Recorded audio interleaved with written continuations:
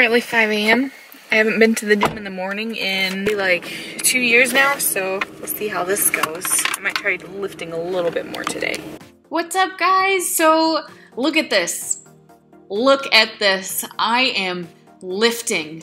Granted, it's a lot less than I was when I got injured, but I am lifting. I was able to get in the gym and actually do some weights this week, and I could not be more excited. I just have to make sure and take it easy, not put too much strain on myself because I tend to go too hard too quickly when it comes to coming back from injury. So I just kind of go in looking to do 4 or 5 exercises, and I've been doing 3 sets of, I think, 10 to 12 reps of each thing.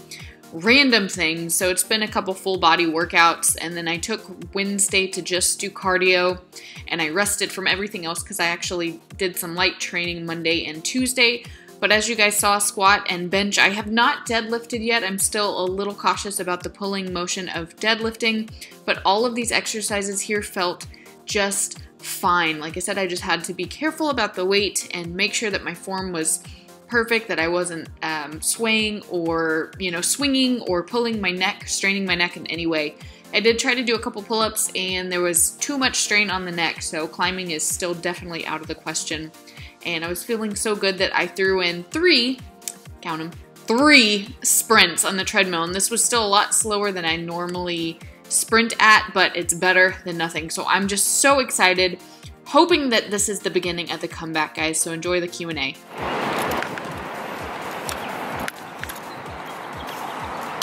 That was actually really, really nice. Whenever Matt and I live a little bit closer to the gym, whenever we're at Matt's parents' land, I might start coming in the mornings again. It's so nice to just get it done early, and then whenever basically time to like start working and get to client emails, I'm not already like 2 hours behind as I normally am. So, right now that you guys are updated on my workout and injury situation, let's get to this week's Q&A.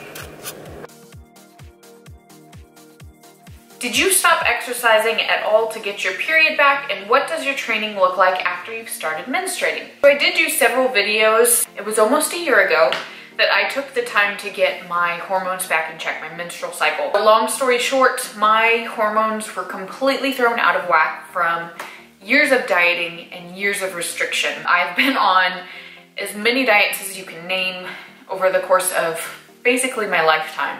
Since the 8th grade, I've been dieting of some form or fashion. And then I went into my first bodybuilding prep in 2014. That's when I initially lost my period consistently. It was inconsistent to begin with, I guess because of so much dieting and my weight fluctuations over the years. Went through my first prep, I didn't have enough time, I didn't give my body enough time to recover, and I did not have it for 2 years. I know that this is so different from person to person. I did have to take a good amount of time off of lifting heavy, lifting intensely. I still climbed here and there, didn't do any extra cardio. I limited my activity pretty heavily. I might have worked out once or twice a week. There was a period of probably 3 to 4 weeks that I didn't work out at all. Climbing, I took it easy, so I did pretty much stop exercising during this time, and I ate a lot. Since I have gotten my period back, I slowly eased back into lifting. I slowly started adding cardio in, but any time that my period is late, that my cycle is late, I back off. I have not lost it again. Everything is back in normal working order as far as I can tell. Tips on staying on track with eating healthy when you are surrounded by lots of free food at work that are trigger foods for you. The workplace can be very, very difficult to deal with whenever you have specific goals, when you're trying to eat a certain way, especially whenever nobody around you is doing the same thing. I have worked at several places where nobody eats mindfully, I guess is the way to say it. Again, who am I to judge what somebody eats? My recommendation for you, this is probably gonna be a little different than what you're gonna hear from anybody else. My recommendation for you is to stop restricting those foods in the first place. Chances are, the reason why those foods are trigger foods for you are because they are restricted in some way, shape, or form. So whether you tell yourself you can't have them at all, whether you tell yourself that you can only have them once a week, once a month. Coming from my own experience, my trigger foods used to be things like ice cream, cereal, Oreos, basically any sweets that would be deemed as bad foods. Cereal specifically because I wouldn't be able to eat cereal without eating the whole box at one time. And the reason why those foods were trigger foods for me is because I set them on that pedestal of telling myself that they were bad, that I couldn't have them, that I restricted them from my diet, so that whenever I was around them or whenever I did have some, I couldn't stop myself at one serving. A lot of the time, taking those restrictions off of those foods in general, they become less powerful in your mind. So that whenever you do, say you do stop limiting those and you stop restricting those foods, when you do go into work and they have donuts sitting on the table, it's not that big of a deal to you because you know that you can have it if you really want one. If you want a donut, have one donut. Don't focus your whole day around trying to avoid that food. Don't put all of your willpower into trying to stop thinking about the food because that's all you're gonna think about. My recommendation would be to slowly introduce those foods into your diet if it is something that you enjoy. Let's take donuts, for example. If you really, really enjoy donuts, why restrict them from yourself? All you're gonna do is spend your time thinking about donuts, dreaming about donuts, binging on donuts. I promise that one donut will not make you fat, just like one salad will not make you skinny.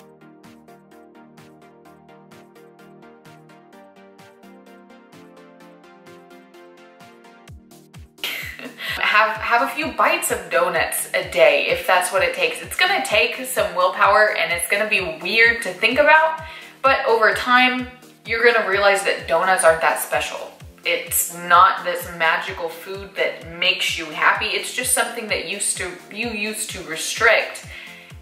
And for whatever reason, it became that much more enticing because it was off limits, because it was forbidden. By slowly introducing those foods back into your diet, they become less of a big deal to you. I promise, again, I know it sounds weird, but I promise in the long run, it's going to make so much more of a difference to your mental health and your ability to truly find out if you want those foods or not whenever people have them at work. I have a standing job and I work out 30 minutes a day, 5 times per week. 3 days I do Pilates, 2 days I do HIIT. I eat about 1,700 to 1,800 calories a day, but I don't see any progress in weight loss despite the deficit. Why does this happen? Numbers. Talking numbers, of course, is so specific person to person, so I'm not even gonna think about your calories. I can't speak to this person's specific metabolism. I don't know your diet history. I don't know your workout history. I don't know hormones, your body's specific needs. Odds are you've been dieting for a while. Chances are you've been yo-yo dieting. Correct me if I'm wrong. I would encourage you to focus on more than just the scale. First of all, get rid of the scale. It does not tell you true health. Your body composition could be changing as is, but the scale might not indicate that. Honestly, I weigh the same as I did 5-6 years ago, but my body composition and my body fat and where I store my fat is completely different. So you can't only focus on the scale. I would recommend getting into strength training if possible, help increase your resting metabolic rate so you're gonna be burning more calories throughout the day even when you're not exercising, versus something like cardio that does burn calories. And HIIT cardio, you could possibly build some muscle, but not as optimally and not as quickly as strength training. Another thing would be you might not actually be eating enough. As weird as it sounds, our bodies are very, very smart. They are designed to survive. And if we're in a constant state of deprivation, if we're slowly starving our body long-term, which is dieting, it's slowly starving your body, then our body's gonna fight back. And if it sees that it's always in a state of starvation, if it's never getting enough calories for normal day-to-day functions, it's going to start storing fat instead of burning fat. So I would recommend looking into how to optimize your metabolism through reverse dieting and strength training. Slowly start working on that process and focus on your whole health versus just the scale. Hi, Buzz Buzz. It's really hard to set your goal of fat loss aside for the sake of your mental health and your metabolic health, but 5 years from now, you will be so glad that you took this time. If you take some time to slowly build up your metabolism, focus on strength training, on building some lean muscle, and increasing your resting metabolic rate, weight loss, fat loss in the future will be so much easier. It can actually come more naturally. As your lean body mass increases and as you slowly start to eat more, you might lose body fat that way. You could just be hitting a plateau. As with any process of dieting or cutting, our metabolism adapts to the form of slow starvation. When this happens, you would need to either decrease your calories or increase your activity level, but I would not necessarily recommend it, honestly, to many people, unless you have a specific goal of competing or having to get really, really lean. I'm more about the long-term aspect, that lifestyle aspect of this. And if you're already struggling with the calories and the workouts that you're already at, it might be time to focus on increasing your metabolic rate with reverse dieting and, like I said, increasing your metabolic capacity with strength training. That's usually what I recommend to starting clients, to most clients in general, because dieting is temporary.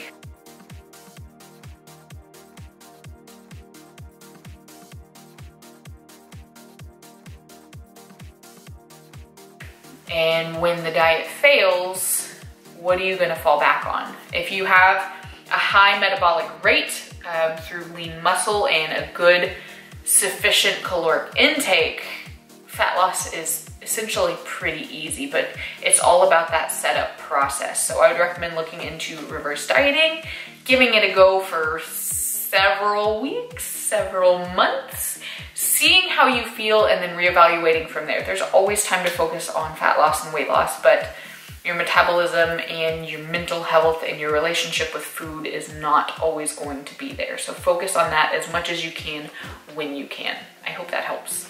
All right, guys, that's gonna be it for today's Q&A. Thank you so much to those great questions that you guys sent in. Make sure to leave questions below. I have been getting a few regarding our travel, so I'm logging those away so Matt and I can answer those together. Fingers crossed that, actually, when you're watching this video, fingers crossed that we are getting our trailer today. Please, please. We really cannot wait to be in this trailer. But like I said, leave your questions down below for next Friday's Q&A. Thank you guys for watching. Make sure you hit that thumbs up if you do find these Q&As helpful, informative, entertaining, anything of that sort. Subscribe if you're new, and I will see you guys in the next video.